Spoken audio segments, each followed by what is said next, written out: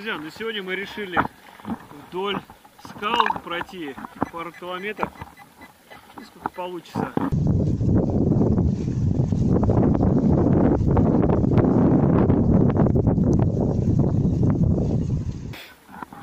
Все показывать не буду, это очень долго, трудно. Но некоторые моменты покажу. Попутешествуем дальше. Там где-то снаряды были. Может, чуть-чуть найдем под водой. В общем, следите.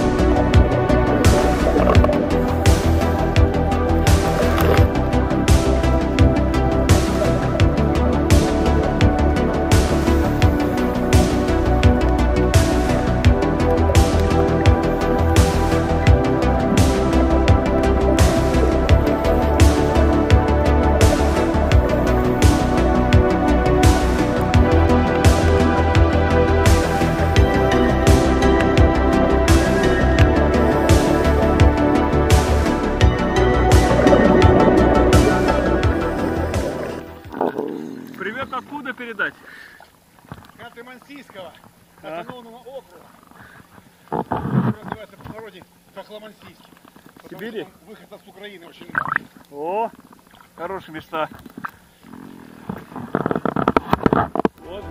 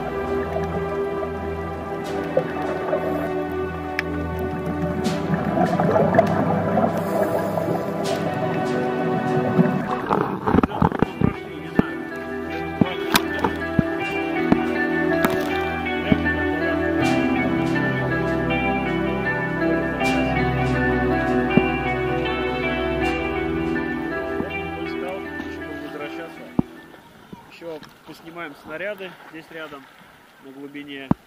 Ну и халабуды, где прыгают.